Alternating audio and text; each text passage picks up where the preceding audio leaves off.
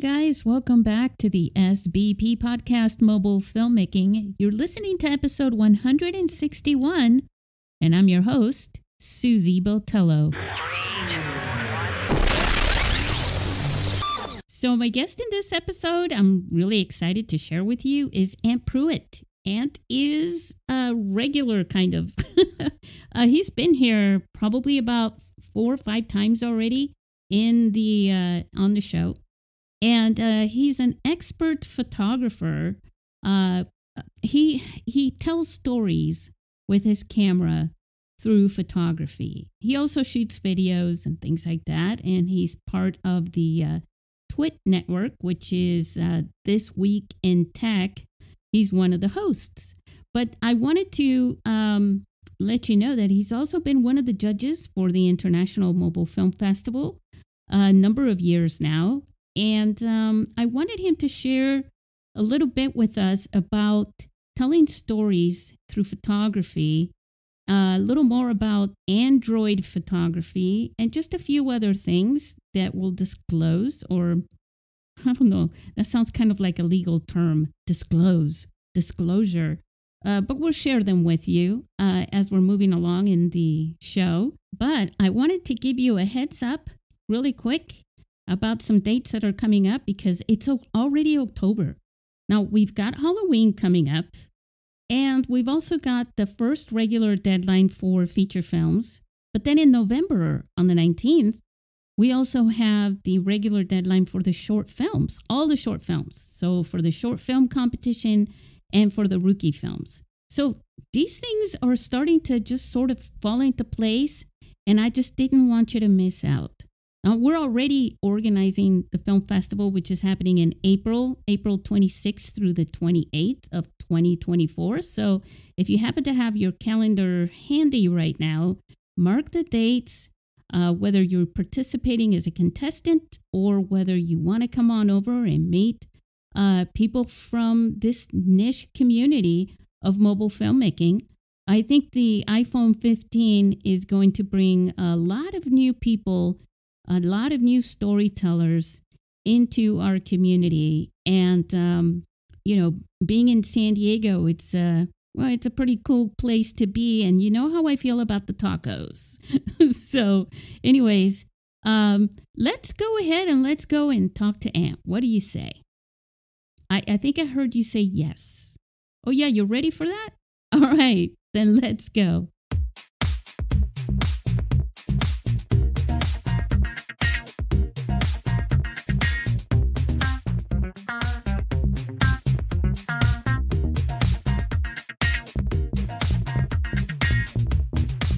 Hey, Ant, how are you? I am unbelievable as always, Miss Susie. What about yourself? Oh, I love your default answer. Unbelievable as always. Me too. Good. Excellent. Excellent. What is that show? Bill and Ted's Excellent Adventure. Oh my gosh, you went there. I never watched it, thank goodness. You didn't? I did not watch that. It's an all-American classic. Which is probably why I did not watch it. I just had to go there. I had to go there and pull up a movie that you've never watched that is like 100 years old by now. But you've watched, other movies, I'm sure. So let's talk about movies. Okay. What do you say? Considering All this right. is the podcast is dealing a lot with film, so sure. Yeah. Well, in the current news of the day, all anybody is talking about is politics and movies. Yeah. Because of the strikes and all that stuff, but also, like last couple of weeks, or maybe we're going in. Well, actually, by the time this comes out, it'll be like probably 3 weeks in or a month or something. So the news was it started with the release of the iPhone 15, and then Blackmagic camera app, and then the WGA, the Writers Guild, settled or something. Now we're waiting for the actors. I mean, we're just moving along, and I just think it's pretty awesome. It's a good thing. Like, very good thing. Yeah, it's all happening, like stacking dominoes or Legos, depending. But it's like, 1, 2, 3, and it's all revolving around independent filmmaking and just storytelling and filmmaking. It's like, I just think it's pretty, and technology, using the technology for that. Yeah. Because there's two kinds of art there's three now with AI, but. Yeah, you gotta throw that in. Yeah. Well, there's three. Everything travels in threes that supersedes, and then everything else follows along. But there's what I call the traditional conventional art, which is, people who still like to draw and paint and sculpture with their hands and things like that. Mm-hmm. Then there's the tech art, right? Which we use, software and digital, and we put everything online and all of that. And I'm inventing all this, by the way. And then there's AI, which is a whole different animal. It's still artistic in its own form. But that's its other thing. Yeah. And every time I have a guest on, we talk a lot about AI. I end up cutting up the episodes. It's like, I didn't mean for that much to get in here. Mm-hmm. Well, I have no problem with you cutting our discussion on it, because I swear I talk about it all the time, begrudgingly. Yeah. But it is the tech news. For those that don't know, I am a producer and host at TWIG.tv, which is a podcast network that has, I think we have about 40 hours of content each week.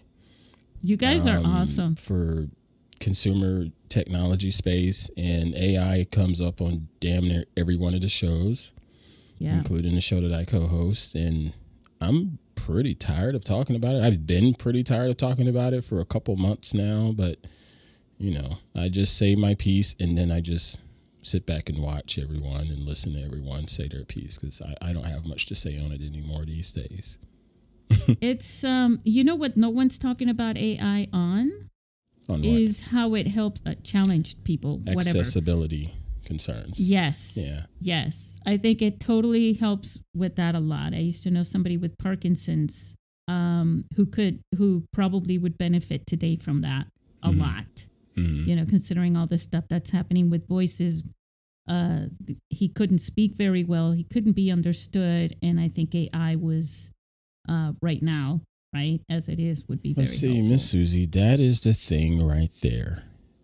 Our craptastic journalism of today, it is all in or all out when it comes to a specific topic. I don't care if it's Ford versus Chevrolet. It's all in or all out kind of news. If it's politics, it's all right or all left. There's no middle ground. And with AI, artificial intelligence, it's all in far as, boy, this is the best thing ever from a technological standpoint, or all out, or, oh my God, this stuff is going to kill us tomorrow in our sleep. The nuclear bomb, it's going to push the button, right? No one ever looks at, the middle ground of it. And yes, I am saying this about the so-called journalistic heads of our planet that's supposed to be providing news, and everything's just so damn sensationalized, and they never say, okay, AI is great, but it's not perfect. It's AI is bad, but journalism. it's not, and it just annoys the crap out of me. And stuff like you just mentioned with accessibility is a great benefit. Yep. It is a great benefit, but you'll never hear about it because that doesn't move the needle when it comes to sharing the news with everybody, because it's got to be sensationalized, and accessibility is not sensational. Exactly. And you know why it has to be sensational? Because that's what brings in the profits for these corporate media organizations or companies or whatever. Right. Yeah. Yeah. So anyway, so it would be very helpful for that. But that's not what we're going to talk. By the way, Ant, I started this panel back in June, with a few people. And it's one of the first things we did when we did our first official episode. And I actually titled it that. We can't stop talking about AI. Oh, gosh. Because it was unbelievable. And every time I tried to sway, you were talking about the needle, but the conversation into another topic, it ended up, AI became a part of every single topic on that one. And then after that, it's just a running joke with us. Wow. Look at that. We didn't even talk about AI this time. Wow. Wow. It's a big deal for artists. It is. Especially the smaller independent artists. It is. But again, as I said previously, AI is not all terrible and it's not all great. It's somewhere in between. That's right. It's almost human in that sense. Right. Well, listen, I wanted to ask you a question because I just remembered. So, you're on Threads somewhat. Yeah. I'm on Threads. I like to give a lot of the new things. I like to explore them, and I'm kind of liking it there. And there was someone, I'm going to give her a shout out. Her name is Carrot Cake Art, and carrot not meaning the vegetable or the fruit, if that's what it is now, because tomato is a fruit, right? Tomato's always been a fruit, but that's for another discussion. Sorry. Carrot as in gold, Karat, Cake Art. And she asked a question there, and I thought, this would be a wonderful question to ask you, because I knew that you were, I think we had confirmed our appointment to record this on that same day. So here's what she asked, and then I'll tell you what I said, which is very short. What's the handle again? I'm going to look them up because I have the computer in front of me. It's with a K, carrot, like Karat, then cake, which sounds delicious, and then art. Got it. ART. All right, I found them. Okay. So this is what they said. They asked, hey, do we count photography as art, or is it solidly separated as photography? What I answered was photography is visual art. A camera is a tool. And then I told her I was going to give her a shout out if she was okay with that and ask you that question. So what do you think? I would have stopped at the first question with a yes, period. Oh, just totally confuse her. Yeah, photography is art. It is. It is. You answered it perfectly. Because the camera is a tool. Because otherwise the camera is just something that sits on the shelf. Yeah, that's about it. But it is a tool to create art.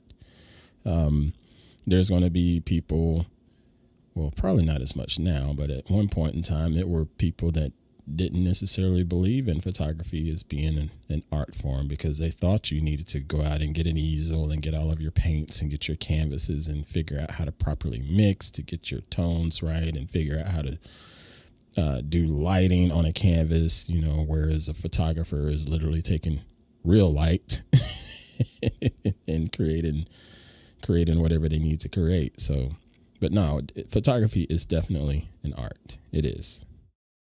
Also in the history of photography, I mean, portraits, right? They used to be painted. Yep. And then with photography, then people would take a wagon with the gear and do portraits, take portraits of people. And I think the cost of that was a lot. But yeah, it kind of like literally stemmed from art anyways. So thank you for answering that. Sure. So, okay, check. Ant, you're going to be one of the judges for a film festival for 2024. All right. Again. So you are a rock star in our film festival. even though you like jazz? I don't even know if I'm a star at all in the festival. Oh, you are definitely. You're awesome. The creators are the stars. The creators. Well, that's my thing. Art, they are the stars, and it's been some pretty good stuff coming in over the last couple of years. Got to give credit where credit's due. Yeah, I have to tell you, the people that came to the festival this last time when you judged all those all the short films and everything, they said even for the rookie films that there were no bad films, but they were all really good. And so I just want to say thank you for judging, because you do have one of the toughest jobs. I mean, yes, they create them and they're the stars, and I totally give them the red carpet and all that. I give them so much love in our festival. It's I think they were like, okay, enough. but yeah, it's incredible because curating the programming is actually pretty cool, because you saw the difference of you have music, you have some abstract experimental films, you have some documentaries, you have some narrative films, just some little horror flicks and things like that on the short films. And it's just amazing what people can create. So what I want to do is I wanted to share with our listeners some storytelling advice and, with photography, because your thing is photography. Why don't you share a little bit about why photography is your forte? Well, actually, it started out mostly because of how accessible photography is. Even years and years and years ago, it's way more accessible now, but even years and years ago, photography was just a lot easier for anyone to pick up a camera and get out there and just go shoot. And you didn't necessarily have to have the $3,000 camera. Well, it wasn't really $3,000. Maybe $3,000 back then, 20 years ago, which is the stuff that you would see for the Associated Press and stuff like that. You could just get a $400 point and shoot camera, that what most people were getting for the family vacations every year, and just shoot a lot of throwaway stuff. But if someone actually was deliberate, they could still create some pretty fascinating images with that $300-$400 camera. And for me, that was the I guess it was a bit of the gateway for me, is just knowing that I have this camera and I'm not doing anything else. Shoot something. But there was also the other aspect of me being somewhat a fringe geek and a fringe nerd, where I destroyed my grandmother's camera and I was trying to figure out how to put it back together. So that fascinated me and stuff like that, so that fascinated me and just sort of had me want to dive into the field even more, because I saw the inner workings of a camera and figuring out the fundamental values of what happens when an image is captured. People talk about the oldest cameras being so big that you had to put them on the back of a truck because there was so much gear. And yeah, they were some big cameras, a gazillion years ago, and I'm exaggerating with a curtain. Years. Yeah. But before that, you could just use a freaking cardboard box with a hole in it. And that's just, the camera was built off of those fundamentals there. And that just fascinated me. And I just been stuck with it ever since. And it's now more so just an outlet for me. I don't shoot as much as I used to nowadays for clients. But the pandemic really forced me to change my focus, no pun intended. And, I started putting more effort into video, but I still love picking up my camera and grabbing stills. But nowadays, the stills that I grab tend to be more stuff of my son or stuff that nobody ever sees. It's just stuff that I like I'll see deer outside here in the field, and I like to go snap photos of the deer, stuff like that, or birds or hummingbirds and things like that. Isn't it amazing though, Art, how two people can walk on the same field, right? Mm-hmm. And each one of them see and feel something completely different in the same spot almost. Yeah, and the thing is, and particularly with photography, we would have never known that if there wasn't photography in the space. People go out on photo walks all the time, and they walk the same streets, the same field and whatnot, and tend to be together, like damn near side by side, stop and taking a couple of shots, and you get two different perspectives. And it's a beautiful thing, because neither one is, not necessarily right or wrong. It's just they're different. Or you're walking on the same street every single day, and every single day you notice something different. Yeah. Photography helped me with that. Photography helped me with that, as well as my bit of I'm not paranoid, but I'm not paranoid, but I've been compromised in my lifetime here, digitally. So I'm always a little bit on the security side of things when I go out and about. So I tend to notice things, different from the hour before or the day before and things like that. But photography does help with that if you go to somewhere consistently to shoot. And I have done that. I will go, there used to be this river near the place, near the house I lived in 4 or 5 years ago in Carolina. And I've walked that river, I don't know how many times, hundreds of times. And it was always nice to go down there, because it was never the same scene for me. There was even a specific spot on the trail, and it never looked the same, because number one, the sun is going to move throughout the day, so the light's going to change. And then number two, you have weather conditions are going to change, because in the Carolinas, we actually have 4 seasons. So the weather is not going to be the same on every Tuesday or every Monday. It's not going to be the same. And, when the seasons change, that changes everything else too. It's going to be more green this time of year. Or it's going to be more brown and golden and orange this time of year. Or it's going to be totally bare, and I love that. And I walked that trail, I don't know how many times. Gosh, I could literally walk it with my eyes closed, as I've walked it that many times, Yeah, that's so awesome. And that's where the storytelling part comes in, right? Mm-hmm. And that's another thing. Even, if you can, like, thinking about that trail, I have a print that's up that is one of my more popular prints that's sold.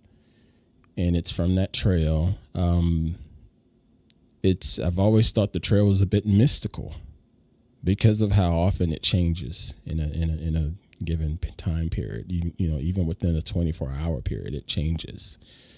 And if you can figure out a way to frame up that shot and capture, what the trail or scene is trying to present to you of the story, you're winning. You got it figured out. And I'm still working on that sometimes, but then every now and then I get lucky and can see, okay, this is it. And that particular shot that's, up on antpruitt.com/prints, I called it Mystical Trail. Because I know which one you're talking about. It's beautiful every time you share it. Because that moment, man, I remember standing right there and just the feeling that I had when I saw the shot. And I've been to that particular bend and curve of the trail a gazillion times. But that particular day, that particular moment, it felt like some type of mystical energy. And the colors were not necessarily what I have in the final print, but it's pretty close. And that's a weird thing about me. I know, when I go to frame up a shot and I click the shutter, my brain has a vision an additional vision based on what's in the actual frame. And when I come back to my computer to do my post-processing, I do my post-processing based on what I felt and saw in my brain at that particular moment, not necessarily what's on the screen. You know, most people, when they come back to edit, they'll say, oh, this thing is overexposed. I need to pull this exposure back a little bit, turn the brightness down a little bit, you know, fix the contrast. No, I'm thinking, gosh, when I was out there, it was at about 4 p.m. on a April afternoon. The green leaves are starting to come in right now. The sun was at about, 30 degrees angle, and there's just a little bit of shadow coming over here, and it made me feel like so-and-so. And every slider that I hit inside of Lightroom is based off of what I saw at that particular time, and then I won't stop until I recreate it. That's not, I don't think that's actually, I think that's awesome, quite honestly, is what I do. Because Thank you. For me, so when I go out, I see photos, and this has happened to me throughout my whole life. When I was really little, I used to walk around my first camera. I was like 7. And I mean, it wasn't like, it's not a DSLR or anything like that. It was just a little camera. And I used to walk around looking through the viewfinder. Yeah. And it was like, for me, that little viewfinder was it was like I was in a movie and I was watching a movie, but I was controlling it at the same time. And when I go out just with my phone, which I call, my little window, mm-hmm. right? Mm-hmm. And you point your little window at anything. Everything is a photo opportunity. I mean, I've got almost 8,000 photos on my phone right now because I can't help myself, and I take more than one because, it's not good enough it never really captures it on the first try. I have sometimes, snapped about 12 photos of the same thing, just walking from different angles and tilting and this and that. It's like, this is not exactly how I want it to come out, which is exactly kind of like that, like a vision, mm-hmm. But I think that's awesome because basically your kind of thinking is like a cinematographer, Mm-hmm. Thinking of it as a story, right? Mm-hmm. Where you go out on a location and they're framing it. They're seeing the story as a vision play out in front of them. Mm-hmm. And then they come out with their camera on the day of to shoot it. And they have that vision in mind. And then they have to create that. Mm-hmm. So that's pretty awesome. Yeah, I still think the cinematographers are light years ahead of me on that standpoint. I still don't think I'm on their level just yet. And yes, I'm a budding filmmaker and still trying to, get a grip on understanding composition and story for moving frames. It's for me, it comes a little bit quicker and a little bit easier with a single frame from a photograph versus, figuring out something to put over even 15 seconds of moving frames. You know what I mean? Yeah. So I have nothing but respect for video filmmakers, for what they create and just the process itself to come up with it. Because everything doesn't just happen with film. It takes some direction, it takes some timing, and it doesn't just happen, Right.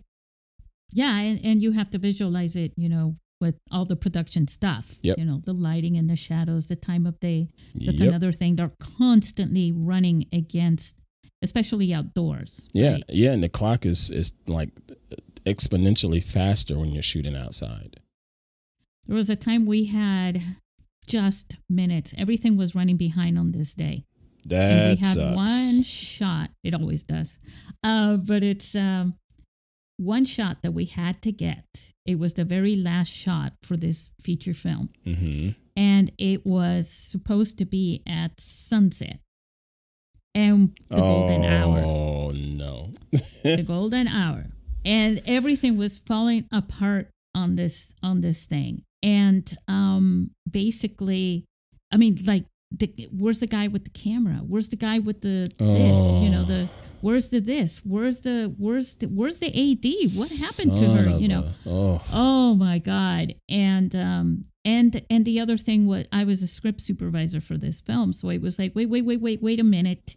Yeah. Why is this shirt tucked in? It was not tucked in the other scene that we shot that was supposed to be over here now 3 hours ago type thing, or 3 days ago. Things like that were happening. And meanwhile, the sun's going, I don't care. Yep. I'm moving. I'm going down. But we got it. Nice. At the last minute. And it was a close-up shot. You know, It wasn't like it was showing the sun or anything like that. But the light had to be that. Yeah. And we got it at the last minute. And I even shot a scene for a little video that I was doing for somebody. They were doing this thing anyways. And it was like, they kept going over their lines, and I was producing this for them. And I was like, God, guys, you got to get this right. The sun's going down. We're only shooting this one day. If you don't get this right, you know, and they kept laughing. It was two girls. They just kept laughing. They were friends, and they were actors too. And then finally I said, that's it, you guys, you got to get it now. And I just came down on them, and all of a sudden, perfect. And it was just at the last second. That's what I call movie magic, Ant. I get it. That's sounds like movie stress to me, but man. Well, it is. There is a lot of it. It's a very stressful job. Yeah. That's why one of the things I was saying during these strikes is like, these people, they work so hard, you know, to get every little thing, every little grain of sand has to come together, you know, for this to work. And everything is so dependent on everything else happening that it's you know, they deserve accolades each time. Yeah. Even if they don't win an award, it's like, it doesn't matter. You already won because you completed it. You made it. It's in the can, as they say. Yeah. Yeah.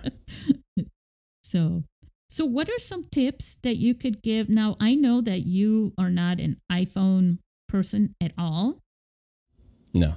Let me go ahead and get something clear before I get all of the daggum messages and mail that I get now that's full of anger. iPhone, an amazing piece of hardware, outstanding hardware. The Apple Silicon, unbelievable processor. Okay, iOS, not my thing. I just don't care for iOS. Mac OS, I am down for Mac OS. It is so freaking smooth. I can think of maybe 3 crashes that I've had in the last year at random, but so I'm down with that. Yeah, I'm down with that. But iPhone, great. iOS, not my thing. So that's why you don't see me with an iPhone. And your phone of choice has been, but is it still Pixel? I still enjoy the Pixel line from Google because it's the, quote, pure version of Android. It's not necessarily the best hardware because the Pixel phones have had some issues over the years here and there, and there's other times it's been pretty daggum good. But yeah, I'm an Android Pixel guy. I like bare bones Android. Did they come out in 2017? I like to think it was like 16 or 15, but I could be wrong. No, okay. I'm asking you because I'm not sure. I'm just recalling it because I think, so there was the Windows phone. Was that an Android too, or Android? That's what I thought. It was. It had its own OS, and Windows that phone was actually Microsoft. It was Windows Mobile. That's what they had back in the days. Yeah. And it was not that good, you know. But again, that's not Microsoft's bread and butter. You know, they have other things to worry about to make them money. Oh my gosh. Yeah. They kind of like own half the world. Right. Their stuff. They're doing okay. Yeah. Yeah, they're not hurting. But no, I've always respected the iPhone hardware. Well, maybe I take that back. I'm not going to say always. I got on board with the iPhone on iPhone 4. That was a freaking game changer. That phone put us where we are with smartphones, in my opinion. You know, I agree with you. I didn't even know, you know, the model before that, the 3G or whatever it was called. They had the 3GS and they had the 3G. I had nothing to do with that. When I started the film festival in 2009, I was using like a regular Motorola or something. Mm-hmm. You know, Mm-hmm. I wasn't even thinking about iPhones or anything. I just knew something would come out, you know? That thing was something else. You know? And it had heads. its controversy with it. It did have controversy with the leaks and all of that, and how Apple went about handling it and so forth, or whatever. What leaks? The story with the iPhone 4 was it was leaked by Gizmodo, I believe, because someone found it in a bar, like in New York or somewhere. Someone left it on a bar accidentally. You know, someone that was testing it or whatever left it out on the bar accidentally. And Gizmodo got their hands on it. And Steve Jobs and Apple and company, they went scorched earth after them about getting those leaks taken down and all of that stuff. You know, it was a bit controversial, but it was crazy to see it because the phone was, again, it was like the 4-inch candy bar style phone, but it had flat edges and it had rounded aluminum bands around it and round buttons, and it was unlike anything we've ever seen, you know. But that was all you could see was just the body. Looking, yeah, but that was all you could see else. was the body. But then when the phone actually hit the masses and you got to see the software and how the software worked, far as being able to take phones and being able to do this task and that task. You couldn't do copy and paste, but but it was the slide. It just changed the way we looked at smartphones, and then it had FaceTime on it too.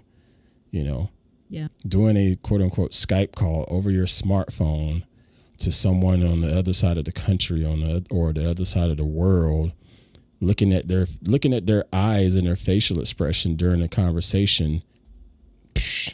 That's like Star Trek stuff, right? Yeah. And again, I've never been like the huge Apple fanboy or whatever, but that phone right there, I give them the props because it set up everything that we have now. It was on one side it's the instigator of the technology, right, for smartphones. And on the other side it's the inspiration for where it should go, if as far as getting better than that. Yeah. Starting with that as the foundation. Yeah. Pretty awesome. So anyway, where I was getting Sorry, I had a rant there. Sorry. No, it wasn't. I love this because every time you share, your dislike for the iOS, you tell me some pretty awesome stories that I didn't hear from you before, and I hadn't heard this one.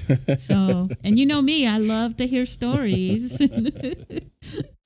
So this is pretty good.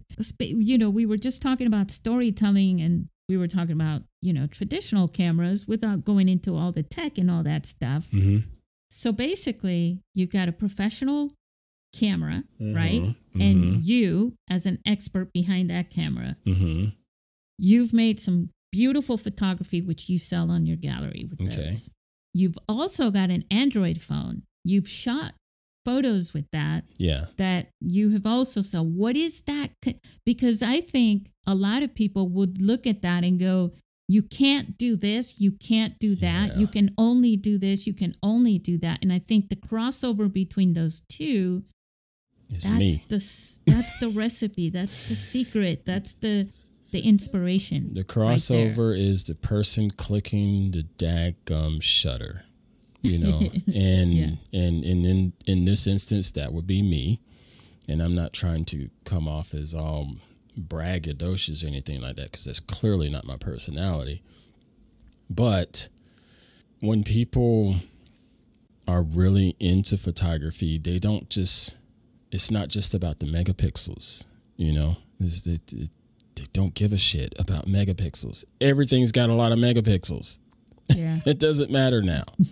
You know, so it boils down to what the photographer is doing. It boils down to, you know, being able to visualize a frame in a moment of time, and capturing something that can evoke some type of emotion, you know, because most shots that we see all over our beloved social media, whether it be Instagram, Facebook, or what have you, most of those photos that you see are snapshots. And snapshots have their time and place. Okay? Everybody can shoot snapshots. You know, I guarantee you, everybody can shoot a snapshot. But not everybody can just inherently shoot a great photograph. Compose a shot. Right. Not everybody can inherently shoot a great photograph just by picking up the camera and hitting the shutter. Not everybody can do that.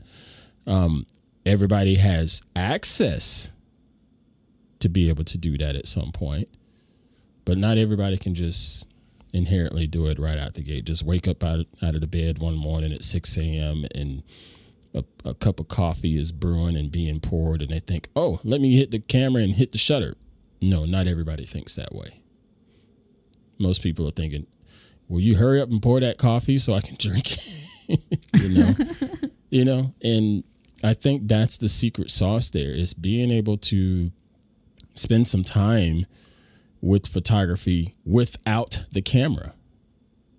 You know, you look at some of the images that you enjoy and figure out why you enjoy that image. Is it the subject matter? Is it the framing? Is it the lighting? Is it the post-processing? Is it the props? Is it the point of view? Is it the story that's built into it?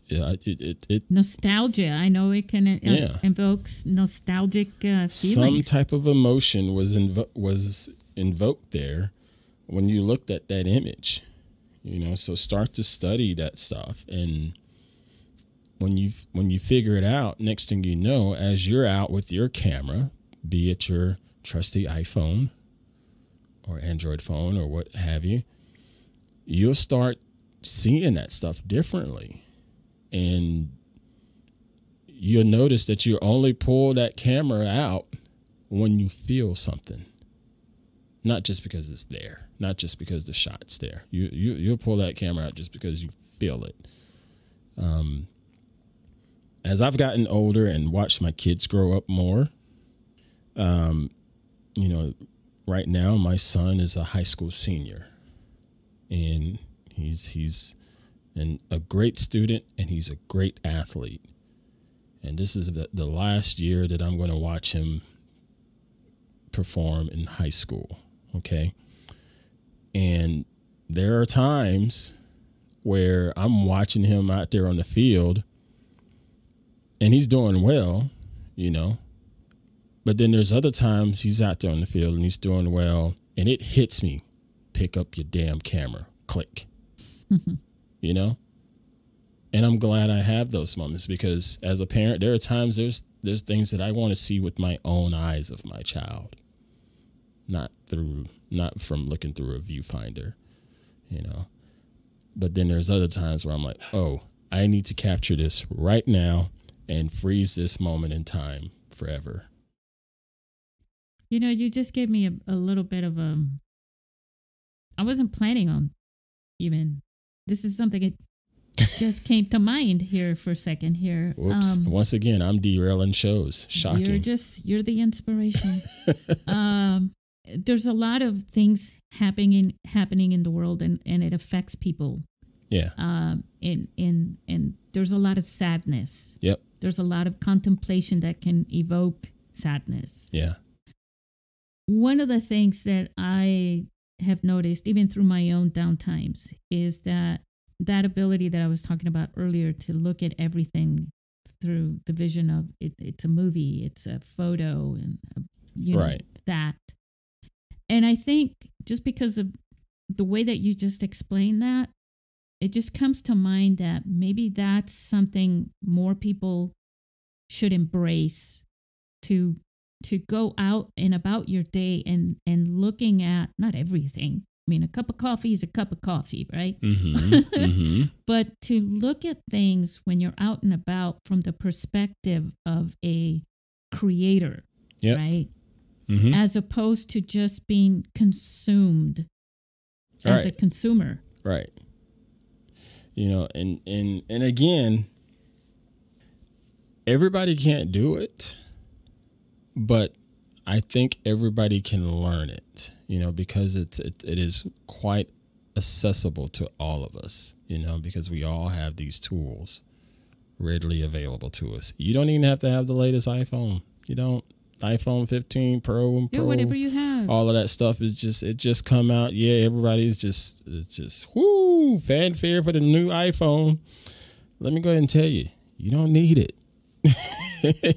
You can use your old phone. It's just a little window. It's a little thing made out of glass. You look at it and you see what's in front of you. Yeah. You can use whatever dadgum viewfinder you have. And like I said, for me, you get to a point where you feel it. It'll tug at you to pull it out of your pocket.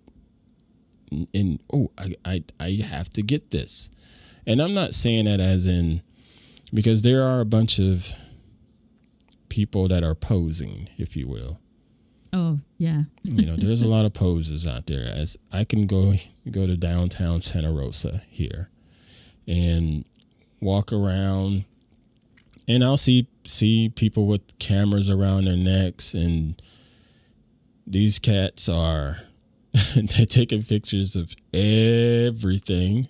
Sure, that's fine, but at the same time, they're also jumping out in the middle of the streets, getting the cars honking at them because they're just, I just got to get the shot, and you hear them say some shit like that, and I'm like, you're full of crap. Yeah.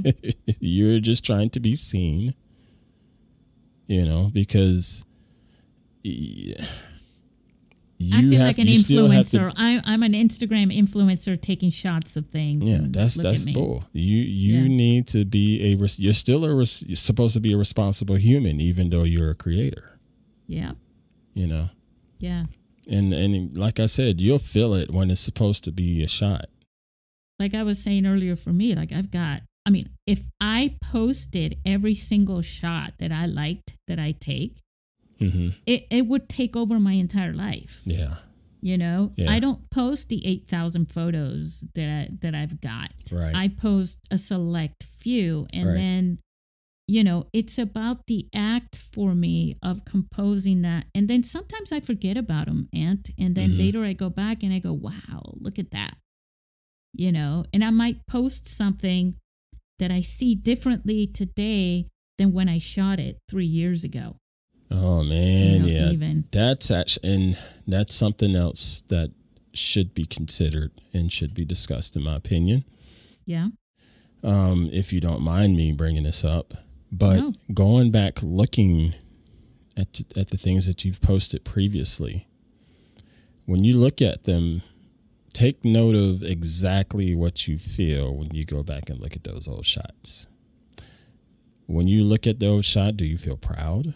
Do you feel angry? Do you feel like, oh, I missed the shot? Or, oh my gosh, what was I thinking? Or, dang, I really boosted the saturation on this. I did not have to boost the saturation. Just take a note of all of that stuff. Because it's part of the growth in this space. It's part of your own personal growth. And if you can go back and look at those old images and feel something, you're doing right. You're doing okay. If you look back at your old images and nothing moves the needle, you might start to stagnate a little bit, Yeah, you're right. You're right. But, we're all human. We're filled with internal stories with different levels of stories within our daily lives. You know, we've got layers of things that we're thinking and things that come from memory, things that we're thinking about that we have to do in the future or think about for the future. We have so many different layers in our thinking, in this little brain of ours. It's unbelievable how much room is in there. Hold up. This little brain, look here. I don't have no little brain. Let's get this straight right now. Compared to the some of those, I don't know. You know, what is it they say about elephants, that their brains are really little compared to the size of their bodies, right? Yeah. So yeah, all those layers are important. We feel things because of them, and they have our perspective. And that's part of our story in so many levels, that we can turn many stories from one thing that we create, right? It's how you define it, I guess. I wanted to chat before we get too much into this, which we already kind of did, but I want to share a little bit about Blackmagic. Okay. Blackmagic Design, a lot of filmmakers use, and it's a monster, and I mean a good monster, of an editing software called DaVinci Resolve. It's such an awesome piece of software, and they give it away for free, and they've been doing that for years, and it's loaded. They also create the Blackmagic camera, right? And it's one of the most popular indie filmmaking cameras out there. I can't tell you how many independent filmmakers I know that when I ask them what camera they're using, they say Blackmagic.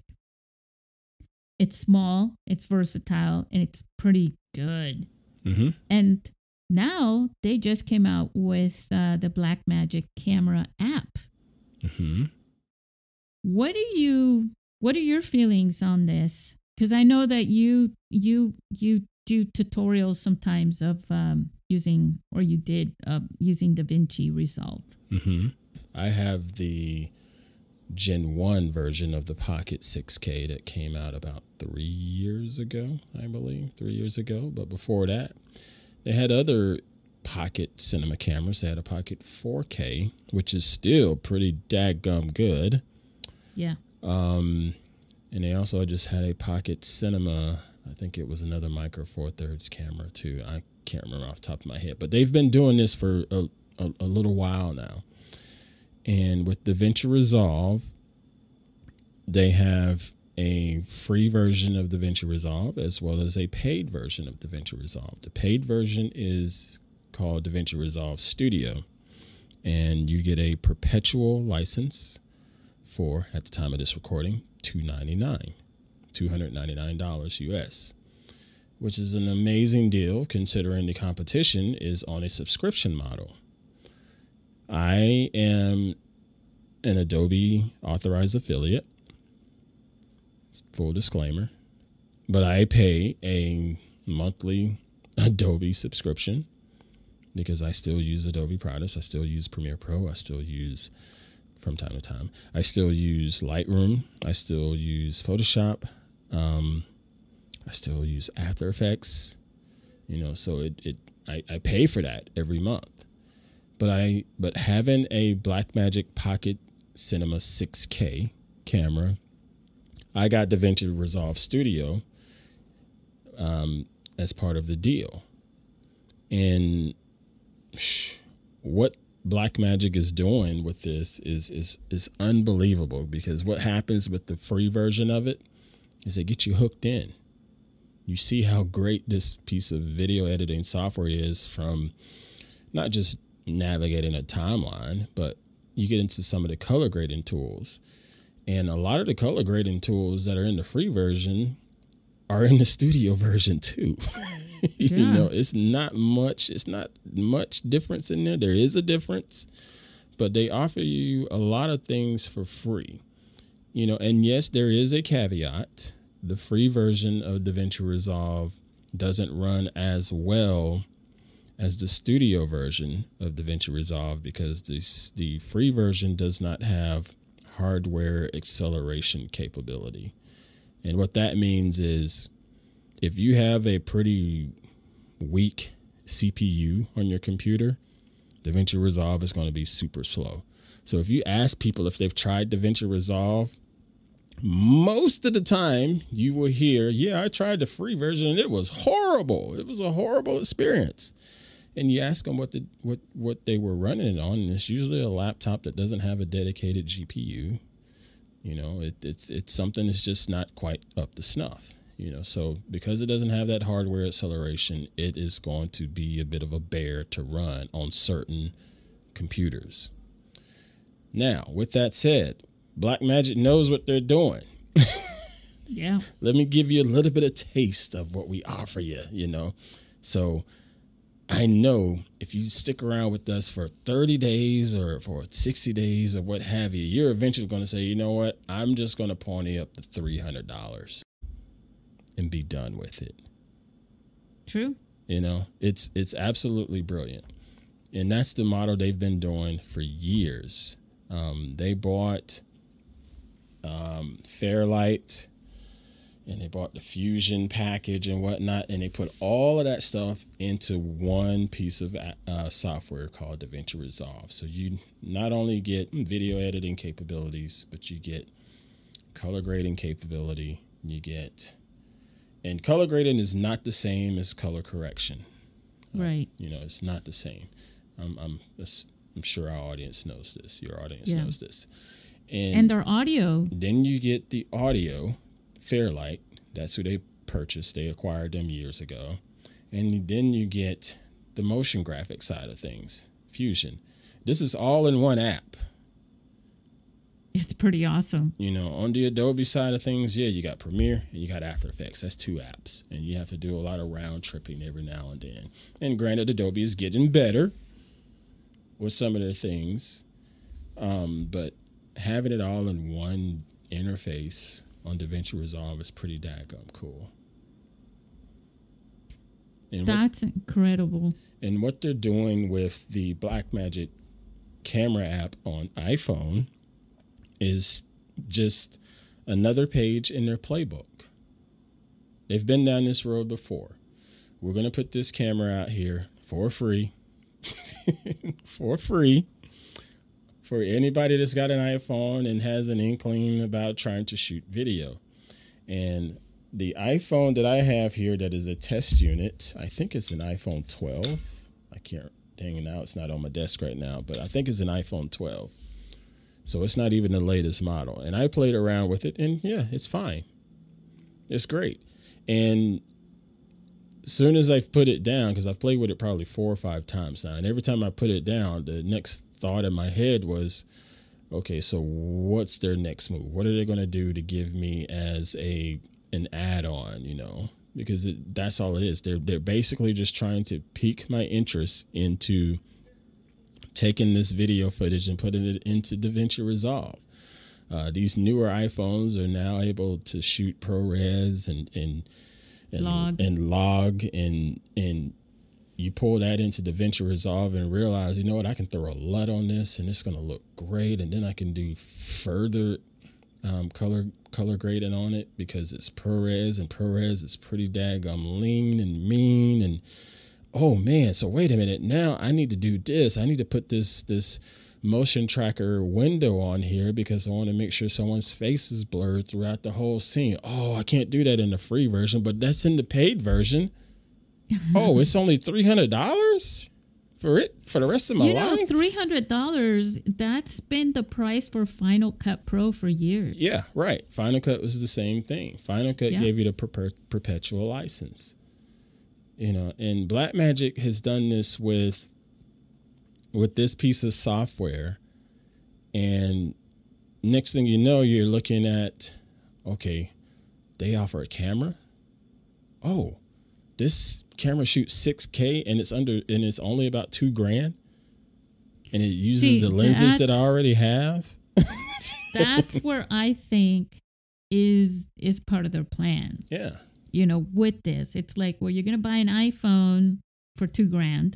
If I mean, yes, you can make payments, and if you're up for an upgrade, you know, all that stuff, right? Makes it way affordable. Yeah. But it's kind of like it's the middle ground next step as far as in their world, because now it's like, well, I could just get the Blackmagic camera and the paid version of DaVinci, and I need nothing more.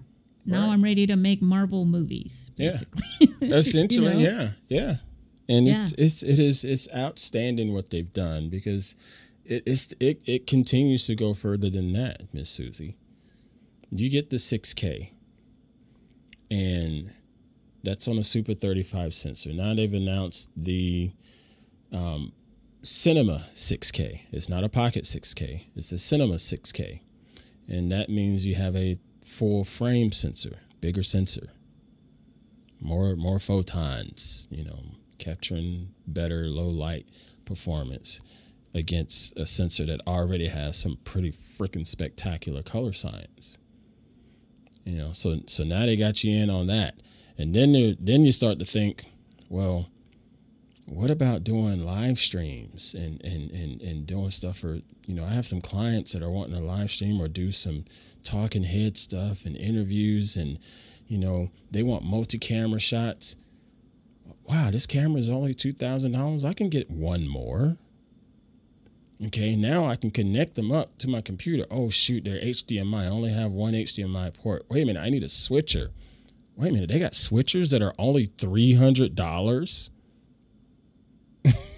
Yeah, I mean, that's kind of like, I can add more and more and more, and it's all right there within the same all right there company. In the ecosystem. And then it goes even beyond that. Wait a minute, I need more than these 4 inputs. I need 8.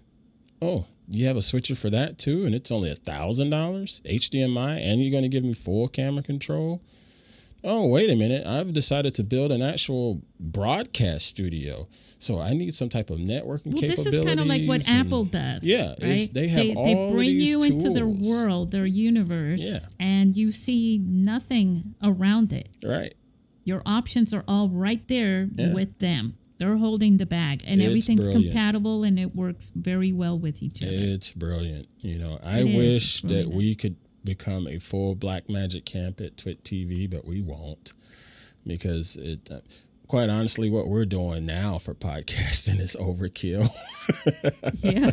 Well, you guys have been doing this for we've been doing it forever. for over 15 years, and we are definitely doing a lot of overkill, but boy, it looks good. We do a damn good. It looks like broadcast, we like do you're a on damn CNN good job. or something. Yes, we do a damn good job with all of our shows. We do. But yeah, sometimes I do wish that we went full Blackmagic. We do use Blackmagic's Video Hub tools to help us with switching cameras. We have a new tech TriCaster, but we use Blackmagic's Video Hub hardware that allows us to figure out what inputs are what and so forth. And it's just super freaking easy. But man, if we had just these studio 4Ks from Blackmagic and just threw those on a stand in the studio, just gosh almighty. That is really cool. But again, that would be total overkill. Yeah, it's like a kid with all the toys. Oh my God, if I had all the, I hear you. That is the thing that one thing I love about the company is, the Laporte family, they made these investments years ago and created a product that we have today. But they're like, you know what? We're not going to spend any more money on stuff like that because it's total overkill. You don't need to, because we're nobody doing else just fine. is. Yeah, and nobody else is able to do what you guys are doing. Right. It makes it really. That's like, yeah. By the way, I'm going to publicly thank you for interviewing me in your show. No, that's no problem. Just seeing the TWIG logo at the beginning and everything. Oh my God, I was like a 16-year-old. Just look. Oh my God. I get it. Trust me, and it's not a problem. I appreciate you being on. No, it was like the highlight of it. And that was like 2 days before the film festival too. That's I was right, like, yeah. okay, I That's gotta right. beat this. I gotta beat this feeling now. So, all right. I think we covered pretty much everything. We all now know how Ant feels about Androids. No, I'm trying to put this on the positive light. Blackmagic cameras, and that's unfortunate too. That and hopefully they'll come out with an Android version. They won't. They won't. They won't. They won't. They don't need to. They don't need to. It is. I know. It is extra work to come up with an Android version because of all of the different versions of Android out there on devices. It makes no sense for them to I've come up with an actually Android version. heard a long time ago. I was like, why do they always come out with the iOS version before? And somebody told me a long time ago, and see, I don't know if this is still holding true, that it's more difficult to make an Android to work with the Android. It is. So I'm right. So It is. So whoever, yes, so that's still correct. Okay. And I'm going to use difficult loosely. Okay. It is. Yeah. It is a little more inconvenient developing something for Android because there's more than one flagship device out there. You have Samsung's whatever device they have. Then you have the Pixel line, whatever device it has at that time. So that's 2 flagships right there. They don't both have the same uniform screen. They both don't have the same type of chipsets. And then you have the other Android phones that most people buy, because everybody doesn't buy flagships. Everybody's not spending $1,000 on a damn phone. I know. They come into the film festival. I'm like, what is this? And I'm Googling it, you know. Yeah. Yeah, the sensible people are buying phones that are in other budget. countries, too. In other countries, they use phones that we've never even heard of here, especially in Asia and stuff like that. I'm like, what is that? That is interesting. So the developers have to figure out, okay, so, that's not a 6-inch screen. That is a 5-inch screen. Oh, that's not a Tensor chip. That is Snapdragon 400. And that's why there are more free apps on the Apple Store or whatever, iOS, than there are for Android. Yeah. Apple keeps it simplified for developers. It's not necessarily difficult. It's just more convenient. And, you know, when it comes to creativity, you're always experimenting. And that's what I always say to people is like, well, if your main passion is creativity, I mean, we all know you got to work and you got to do business stuff on the computer, which Apple can handle that too, you know. But if your passion is creativity, then just get a Mac, you know. So, well, awesome, Possum. Possum. Oh gosh, bless your heart. You made me feel 15. It's all that 15 talk. I appreciate you coming onto the show. Your input, your information, your advice, your tips, your inspiration, all the knowledge and experience you have. Sorry for really being valuable. long-winded. I'm sorry for being long-winded. No, that's see, we go deep in this podcast. That's actually part of the attraction, you know, that someone can sit down and really be inspired by it. It's almost philosophical in a way, right? Because that's how we think anyways. Yeah. Food for thought. You know, we got to keep thinking. Yep. So, Ant, any last words for, I feel like I'm, when I say last words, it always is like, why do I keep saying last words? You know, like. How about parting shots or parting notes? Yes, any last something?